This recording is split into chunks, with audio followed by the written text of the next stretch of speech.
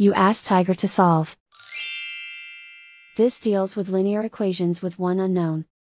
The final result is w equals 7/6. Let's solve it step by step. Group all w terms on the left side of the equation. Add 7w to both sides. Group like terms.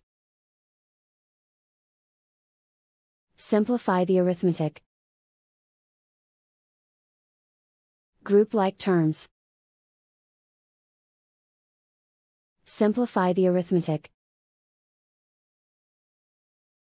Group all constants on the right side of the equation. Add 8 to both sides. Simplify the arithmetic.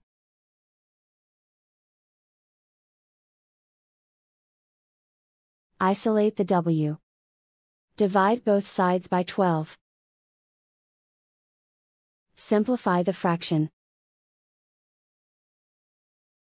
Find the greatest common factor of the numerator and denominator. Factor out and cancel the greatest common factor. And so the final result is w equals 7/6.